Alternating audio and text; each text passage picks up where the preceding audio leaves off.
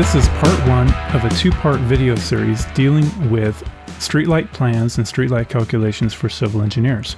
In this video, we will look at creating the streetlight plan, and in part two, we will look at the voltage drop calculations and how to size the wires for your streetlight system.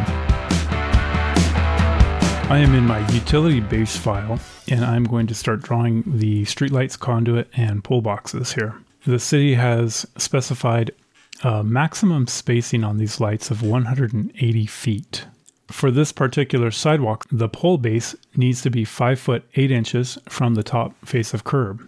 I'm going to set my first light based on this existing light over to the west.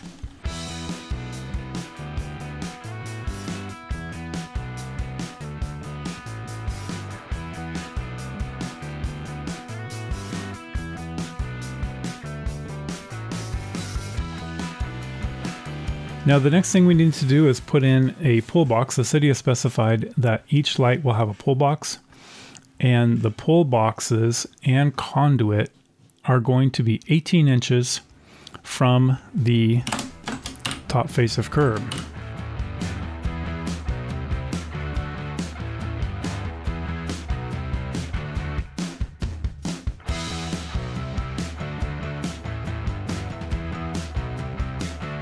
It is a number 5 pole box. Number 5 pole box is 22 inches by 12 inches.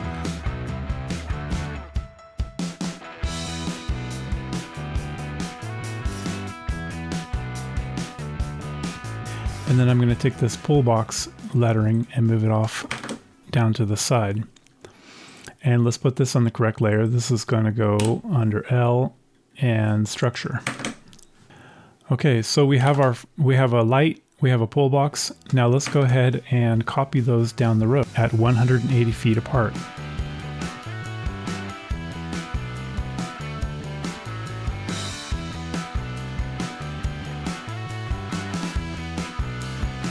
Now I'm going to connect those pole boxes up with some conduit.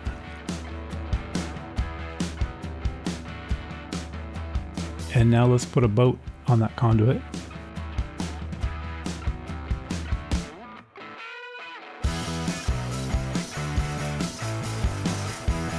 And let's go ahead and take this boat and copy it down the line. Now, the next thing we need to do is connect our lighting system to the power source. The dry utility designer has given me a number 6 pole box. This is going to be the utility company point of connection. I'm going to draw a piece of conduit here. And let's go ahead and make this piece of conduit 3 feet long. Trim that off. From the power supply pole box, we run into a control cabinet. Let me go ahead and put that symbol in.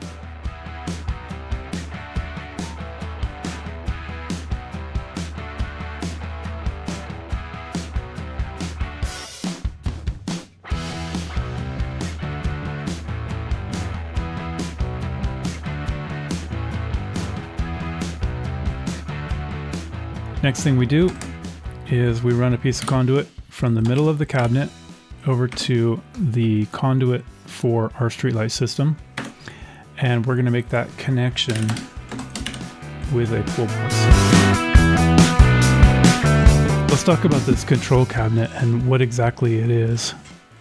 As the name suggests, it's a cabinet. It's a pad mounted piece of equipment that is roughly 4 feet tall. It's exactly like your breaker panel in your house. You have a main feed coming in, and then that main feed gets broken up into however many circuits you need for your streetlight system. Typically, the streetlights are broken up into separate circuits. For instance, on our example, we might have an A and a B circuit. The first light here would be on the A circuit, and then it would alternate.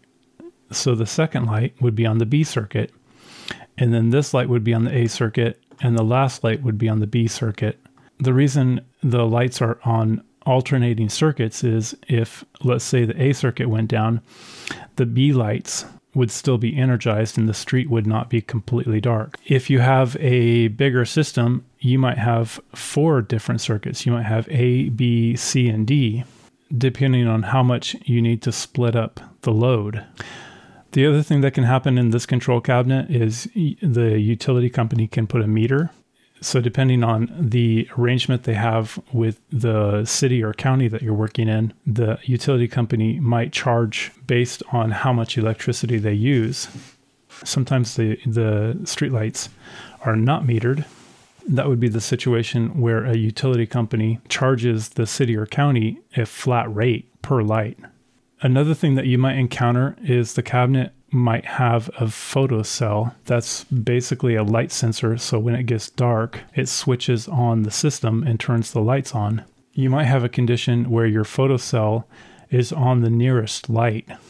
If that's the situation, then you need to run wiring from this light back to the cabinet so that you have a way to communicate between that photocell and the cabinet to turn on the entire system. Typically what I see in that situation is you have 3 number 14s. One thing I would like to mention is you'll notice that I actually draw these structures to their actual size. Like this transformer is drawn to the actual pad dimensions. This cabinet is drawn to its actual size. I like to do this as a way to ensure that the equipment I'm specifying is actually going to fit where I'm proposing it. Many times, we have a symbol, like let's say we have a transformer symbol, and that transformer symbol is only 3 foot by 3 foot. The symbol fits in the space where you're trying to put it, but the actual transformer is 9 by 10. It comes to construction, and all of a sudden everybody realizes that that transformer is not going to fit in the planner, and everyone is scrambling around trying to figure out where they're going to put this transformer. No one wants to be in that position. On that same subject, make sure that you are paying attention to your grades where you are placing these pieces of equipment like the transformer and this cabinet. These guys need a flat spot. Let's say you have a 2-foot bench at the back of this curb, a 2-foot bench at the back of this sidewalk, and you have a 3-to-1 going up through this planner. If you create a flat spot for this cabinet, then all of a sudden you don't have a 3-to-1 going up to this curb anymore. You have maybe a 2-to-1 or a 1.5-to-1, which is probably not going to work. So you need to plan ahead of time if you are going to need a retaining wall around these objects. Okay, so next we're going to go into the streetlight sheet itself and start labeling this equipment. Let's start with the streetlights themselves. You can see I have an alignment for the center line of street A. I'm going to label those streetlights with an alignment label.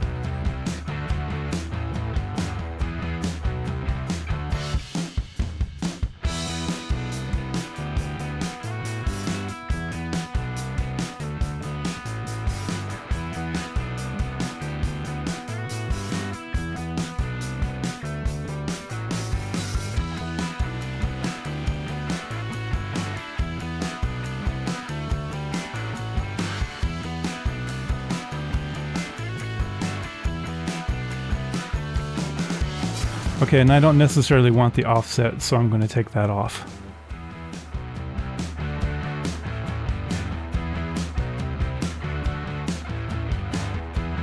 Let's drag this up a little bit.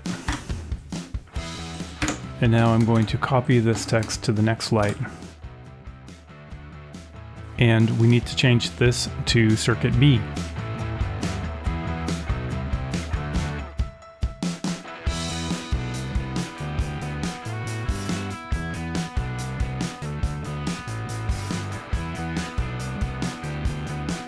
And lastly, I'm going to label the existing light with a station.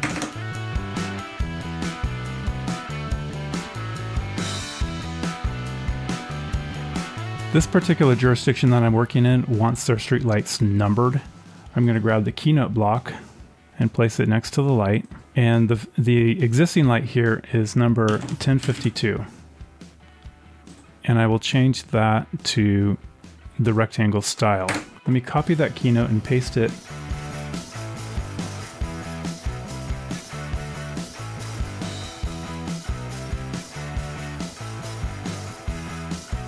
Okay, so we have 52, 53, 54, 55, and 56.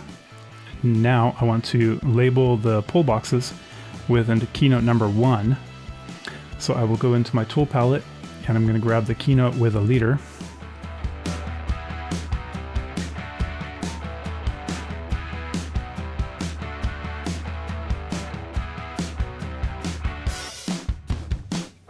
I will label the conduits with a simple multi-layer. Let's start with this first section of conduit here. We're going to say 1.5 inch C. This will have 2 number 10 THW and 1 number 8 ground. In the next video, we will discuss how I came up with 2 number 10s. Let me go ahead and copy this text. Now this section is going to have 3 number 10s. I'm going with a 1.5 inch conduit just because that's the minimum size the city will allow. And I'm using a number 10 wire because that's the minimum conductor the city will allow. The city always wants a number 8 ground.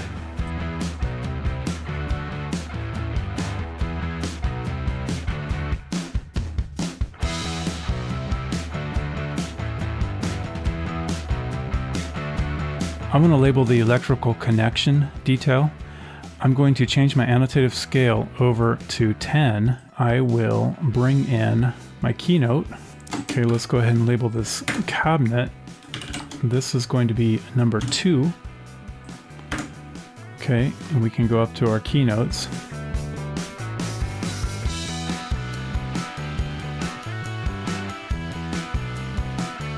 Okay.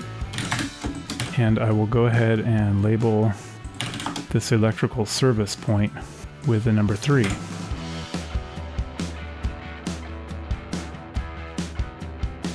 So that's the electrical service point that's been provided to us for this streetlight system. Okay, I want to label these 2 sections of conduit here. I will bring in my multi-leader, and this is going to be a 2 inch C, and it's going to have 3 number 2 wires and 1 number 8 ground. And we will label this section of conduit. For now, we're going to call it a 1.5 inch conduit with 3 number 10s and 1 number 8 ground. I believe that is all the labeling we need to do in model space. I'm going to change the scale back to 20 and hit the regen so the text all sizes correctly.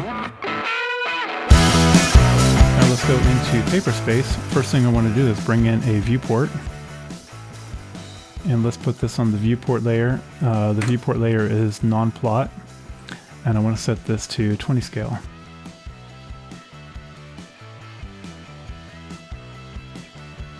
Okay, let me go into model space real quick and decide on a match line because the entire street is not going to fit on a single sheet.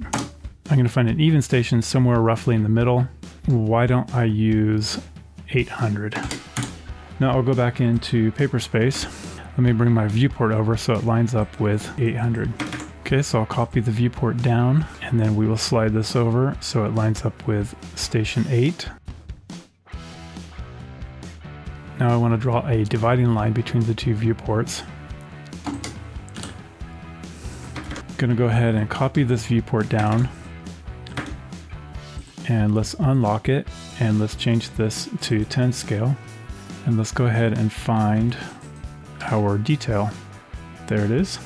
Okay, go back into paper and I'm going to resize this viewport to get a close-up on the detail. And actually I'm going to change this from the viewport to the anno layer so it has a box around it. I need to copy this viewport one more time and let's go find our keynotes. Okay, there they are. If you're doing a streetlight plan, you're probably going to have streetlight notes, additional details, legends, whatnot. All that stuff can go off to the side or down to the bottom depending on how your sheet is set up. Okay, let me start adding some more annotation to this project.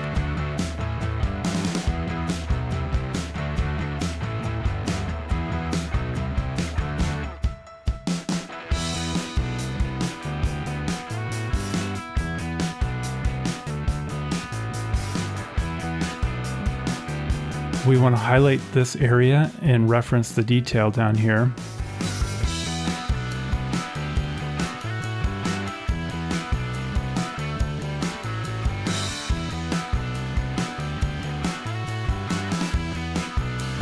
we have a completed streetlight plan. Thanks for sticking with me on this video, and stay tuned for number 2, in which I will calculate the streetlight wire sizes and show you how to do that. Thanks for watching and take care. If you found this video at all helpful, please consider hitting the like button and subscribing to this channel. That way you'll be notified as new videos become available. You can check out the blocks that you see me use in this video by visiting my website. The link is down in the description below. Have a great day and go do some great engineering.